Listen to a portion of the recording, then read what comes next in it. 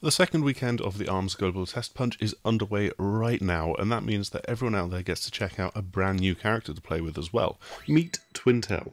She's sassy as anything, strutting around the fight with her hands on her hips, and with good reason, because all of her fighting is actually done by her hair.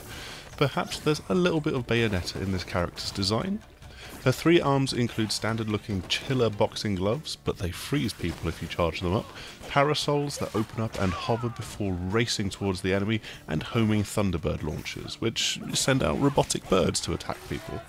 As with all of the characters, she's got a special little twist and ability that you can use in the standard fight, and hers is activated by dodging in the air. She can hover up there and quickly power up her arms with their charged attacks.